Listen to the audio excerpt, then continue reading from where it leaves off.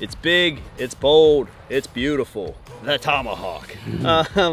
You know, just because it's large doesn't mean it should be intimidating. This is a very simple cook. And one of the benefits of ceramic grills and the Kamado Kettle Joe is that you can start low and slow and work your way up and then blister sear. So I think the best method for this is the reverse sear. Let's do a couple extra little adds, value adds for you, and let's get this baby on. Here we go.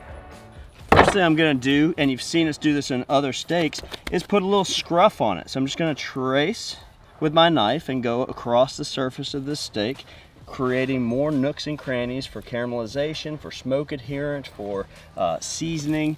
And don't forget that thick fat cap right there. I'll go a little deeper on that just to promote rendering. Go, go, go, go, go. Now for the seasoning, all right? I wanna put a salt layer down first. So pretty liberal amount here. You know, go, go, go, because think about it. This is all the surface area we have, but it's very thick. So there's gonna be a lot of meat in there once we're sliced that didn't ever see smoke or seasoning. So that salt will start the osmosis process and start to wick moisture out. The second layer is a sweet heat. So we have salty, we have heat, and we have sweet. That sweet's gonna build the bark, and the heat's gonna bring a lot of flavor. So great combination of 3 flavors here. All right, now we've stabilized our Kettle Joe at 325 degrees. And Nathan and I were just talking about this a minute ago. You almost have, it's almost easier to cook this big steak than it is, say a 12-ounce New York strip. There's a lot more wiggle room, wouldn't you say, Nathan? Oh yeah, more room for error actually. Yeah, see, I mean, if you got your grill at 325, I mean, nothing's happening fast, right? So we have time to continue to check, to flip. Usually on a steak this size, and it is a monster, I usually look at like 35 minutes on each side. We're trying to take it to an internal temperature of 120 before we let it rest, raise the temperature on the grill, and blast sear. We might even sneak a little bone marrow in there before we blast sear it, but I get ahead of myself. Let's get it on the grill. A little smoke goes a long way. We're just gonna use 1 oak or hickory wood chunk for this. And remember, smoke is your secret seasoning and a powerful seasoning at that. So again, a little goes a long way. You're just gonna bury it in the hottest portion of your charcoal, of your embers, let it combust, then top the grill back with the SloRoller, place your steak on, close that dome. Let's check back in about 35 minutes. It's been 35 minutes, so let's take a look. Oh yeah. Oh man. I'm loving that amber hue that we've got going on.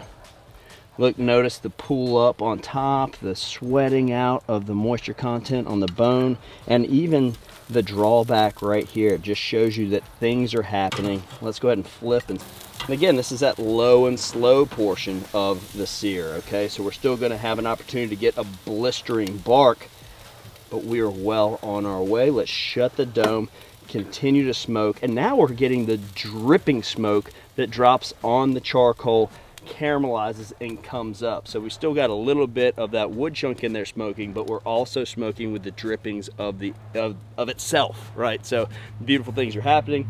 Let's shut this dome, go for another 35 minutes. We're looking for that 120 to 125 to let it rest, and then allow the grill to come up and blister sear. Let's just do it. Here we go.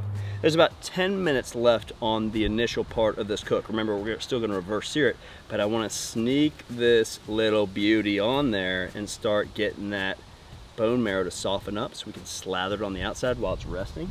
And I'm liking where we're at. We're probably at about 110 right now. And always take thermometer temperatures, right? You're plugging it in, you're checking your temps. You don't want to overgun this. It's very simple stuff. We're just gonna let this warm up, and then we'll slather it. We'll raise the temperature on this Kettle Joe. We'll blister sear. Where's your thermometer?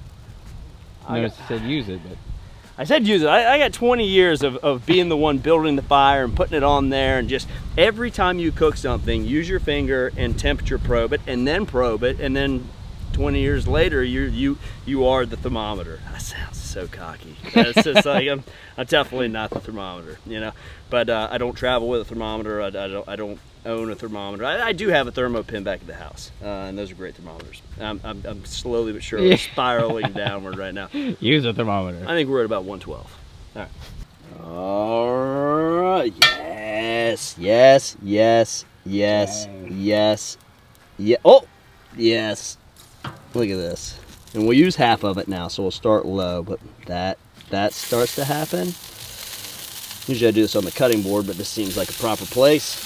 And remember, we're still gonna let this rest, but let's get that bone marrow and talk about ultra beefy flavor.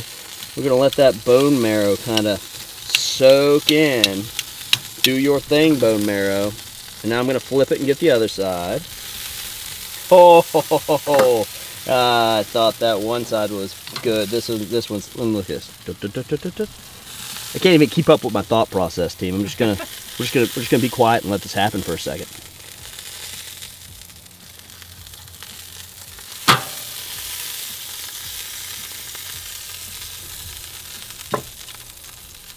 Let's go ahead and move this over the cutting board so it can rest. Dude. Wow. Wow. Everything is yes about this right now. And we've still got a little ways to go on temp, so I'm gonna raise the temperature on that kettle, Joe, and put the grill grates low, close to the charcoal, so we can blister sear and finish the steak. Let's get them. Oh, the rest is over. Okay, and look at that little pool of deliciousness. Let's draw that on top. And let's get that blister sear. Now you can imagine once this hits, there's gonna be a flare up, right? So notice how I've got all my charcoal banked to one side. So I'm gonna put that meat on this side, which is kind of counterintuitive, right? You'd expect to put it right over top, but we'd have a huge flare up. We could drain this off, but I just want to do it. Look at that. This is a good opportunity while it's sitting here and we got this angle to look at what's going on. This is the decal on the outside, or the spinalis, if we're speaking in anatomical terms. That is the best part of the entire steer. And then we got this big eye right here, the rib eye, which is great. There's a lot of fat content in here, but you can fish around and find some nice meat. And we'll of course have both sides of the meat on the actual bone, or the rib here, which is a lot of fun to chew on, or give to the smallest person in the room. That's what I like to do. Let's go ahead, while it's sitting there, we're gonna season this side with just a little bit more salt, and we'll give it a flip.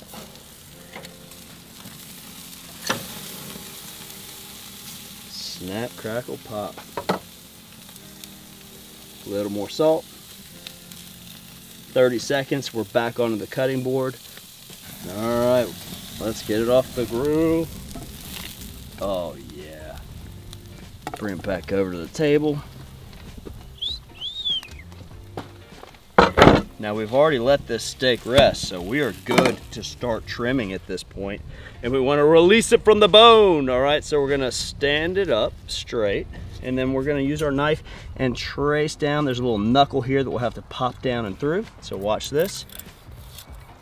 Release, pop down and through. And again, this is that great piece. Oh, look at this smoke ring too. Oh, beauty, little. Somebody out there saying, oh, way too much salt. It's not. This beef is just soaking it up, okay? But that is, again, that is so much fun to hand to the smallest person in the room and just let them go for it. All right, the spinalis. Let's kind of break this down. Spinalis and eye. I want that spinalis separated. So much butchery can just be done with your hands too. Nature gives us a roadmap. And look, that eye wants to separate as well. So there's that spinalis, and this is that globular fat that you can fish around in and find some meat. Like, that's going to be a stunning piece. I like to slice the spinalis into 1/4 inch slices, and then any of this juice that's on the cutting board is board sauce, so it's perfect to take and just roll. Oh, Yeah, that's the magic. That's the magic. So we'll call this Spinalis City. It's gonna hang out there. I'll come over here. And as we slice this, the meat will begin to interact with the oxygen, and it'll start to bloom out, and it'll start to rouge, if you will. So it'll look more done than it actually is. So don't freak yourself out. Even if you're using the thermometer and you know you're spot on, give it a second, let the air hit it, it'll rouge out, and you'll have that beautiful, whatever your temp was that you were going for. You know, something like this, so nicely marbled. I like a medium rare plus, almost a medium.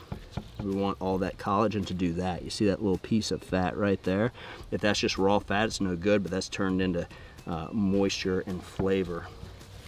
So we've got a nice little line there. We've got Spinalis City here. We'll fish around and find a couple more fun pieces there.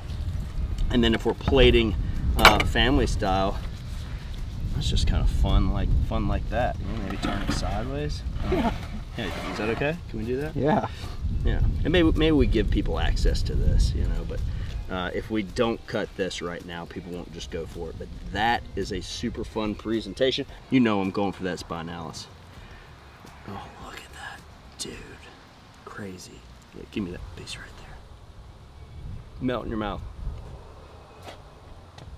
Smoke, beef, salt, fire.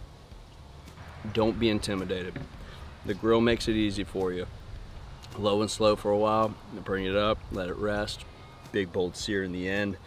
Simple things done perfectly win every time. And in a cut this big, technique driven, just keep it steady. Just hang out with it, have some fun, have a beverage, you know.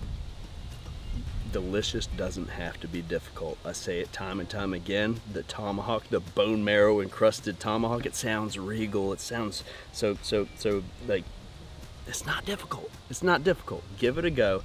Have some fun. Take it to a neighbor. Cook it with friends. Anyway, I digress. Thanks for hanging out with us. If you enjoyed this video as much as I enjoyed that bite, or those 2 bites right there, do me a favor, hit the notification button, hit the subscribe button. Do leave us a comment, please. I try to read every single one of them. Respond back. All the things. Anyways, folks, from our backyard to yours, cheers and happy grilling.